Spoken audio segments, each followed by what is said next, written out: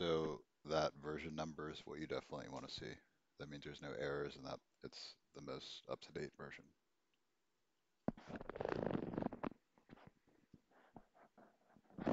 Testing, testing.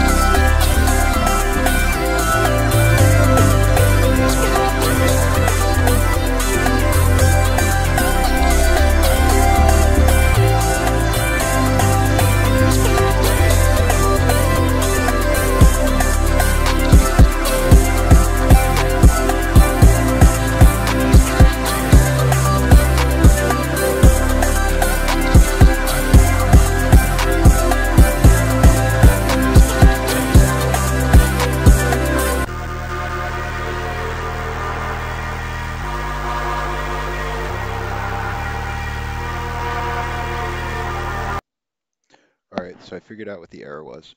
So the thing that caused this here, when you go to run your JavaScript, um, it'll cause an error if there's another file or another piece of code that you have to run installation for the Solana. It's general. This one here that you're installing per the guide is very specific. It's a specific node that you're installing, right? But this one here is the general one that is missing.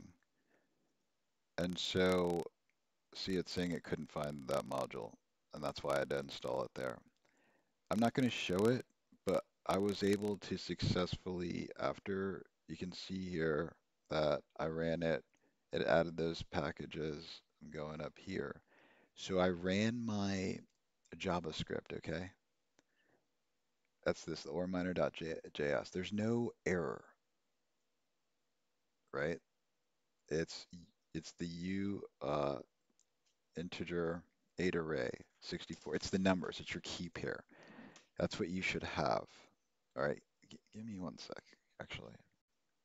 All right, so once you've got your you're successfully ran your JavaScript, okay? You can go ahead back here. When you run your JavaScript, it kicks out what you need for the last step. It's actually step, so you need to install that. But then after that, you can, you know, you'll have to build your JavaScript file here using just this code. Remember, you save it in the WordPad. Save in WordPad as a .js file. And that's this bit here. All right. Now step 7 is going to give you that key pair. You're going to take that key pair.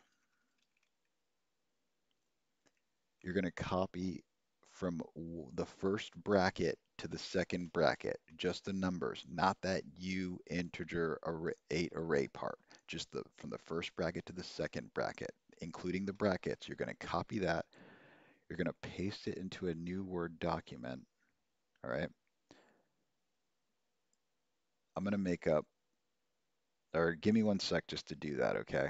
I'm going to do that because I can't, it won't run right if I don't have all the right information in there. So give me one sec. I'm going to go ahead and paste that code. All right, so we're pretty much at the last step here. That wasn't too bad, and I'll run through it quickly again, just in the beginning, as a summary, because I have to edit this anyway. Um, but so on this final step here, right, so we'll go back to the thread. We've got the key pair saved in the target folder, or excuse me, the release folder, target's path there. We got the ore-miner JavaScript file that we created saved in the main ore-client-master folder, right? So at this point, let's just go through it. Like, it sucks that it's out of order, but all right. So look, 3, we installed that, ran it, checked the version, good to go. Oh, it's so out of order, sorry. 4, we installed the source code, checked that, good to go. Ran that, build the release of the latest source code that we obtained there. All right. 3, 4, 5. We ran the target release. Actually, this is a change directory, but this was installed. Okay. I didn't install it in I installed it in the C, like in the high level. All right. So next one here.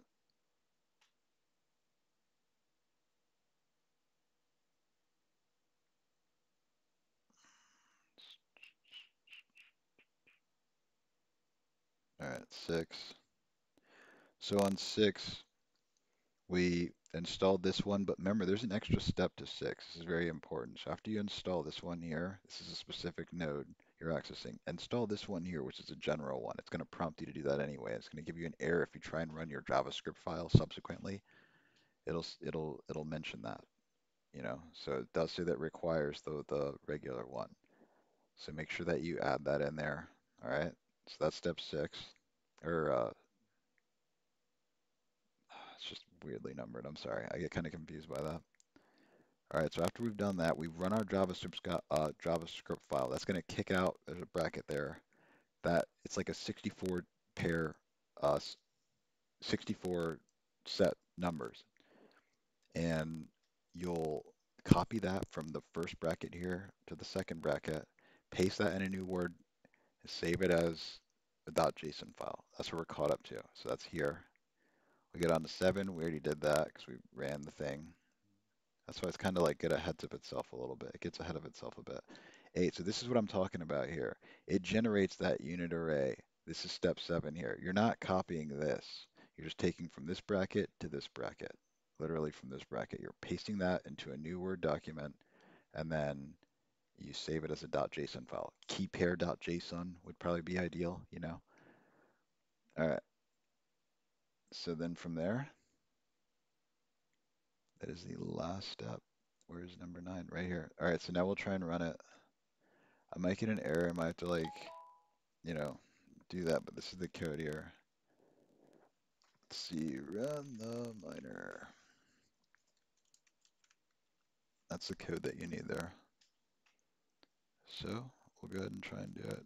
Oh, you have to be in the release folder though. So mine the, see, it says you have to be in the client release. So an easy way to remember how to get there, that's just the crap I'm editing. You go to target, release, key pair, for example, is the same location properties. You can copy the location, Control C. Then when you go back here, CD, paste, that takes me to release. Now I'm going to try and run this code. This computer has a really bad internet because it's on wireless right now. My other one's like kind of trying to farm this, but both of them are bad quality spec computers. So, all right, and let's go. Oh, because I didn't fund the wallet. Jeez. All right. I didn't even think about that. Give me 1 sec. I'll try and send like a 0.1 sol to create the token account. I'll be right back. All right, so it's pretty much done. I actually did test it. I just got bored and accidentally hit it in. So yeah, it works for sure. I'll just demonstrate though. So let's see. I just want to see something.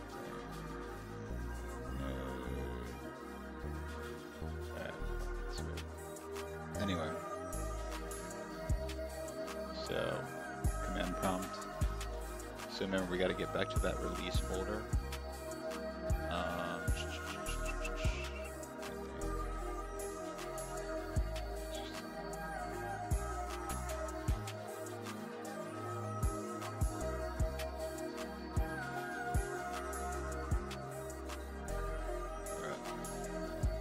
So now we're in release. So now we'll go ahead and try and run the miner.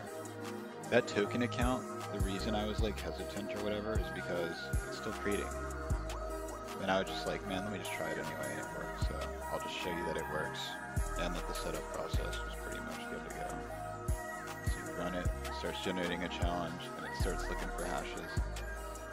And this computer, like I said, has really bad internet, and just because it's on Wi-Fi, so it's not ideal for mining or whatever, but as you can see, it's definitely working. Yeah, hope that helped. Remember, you can also change the RPC. Another thing too that I want to throw out there is that you can change the amount of threads that you allocate. So when you go to use this command, while it's running, you can't stop it. Like, as far as I know, you have to just close the window and bring up a new command prompt, navigate back to that point again, as you saw me do here, where it changed directory, and then run the code again. But when you run it, you can change the amount of threads. So for example, I'll just demonstrate this. If I go to like, it's actually Task Manager, 1 sec. All right, so if I go to Task Manager here, more details, performance, and then CPU, I can see this computer is a piece of shit, as I said.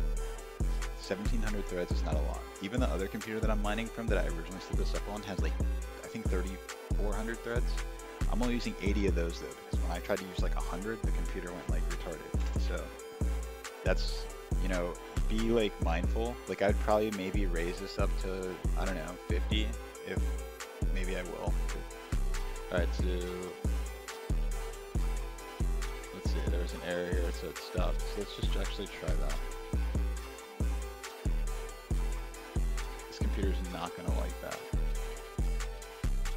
If you get an error, just try and rerun it, because like it's just super congested. Like something like this, max retries is not bad. If it's something crazy, then like, you know, you can kind of address that when it goes forth. But as you can see, it's running noticeably slower because it's using a lot more resources, even though this computer doesn't have anything on it. It's like factory reset it on this. I actually did factory reset it last night before I set it up for this demonstration, so it's just a lot slower. But if you have a better computer, it'll probably rip through, you know, higher thread, which means that it can process more like attempts or hashes, and then you have a better chance of solving, i.e. scoring. So yeah, that's pretty much the gist of this video though. I hope you enjoyed it. I'm not going to tell you to like or subscribe because, you know, who am I, right? Have a great day.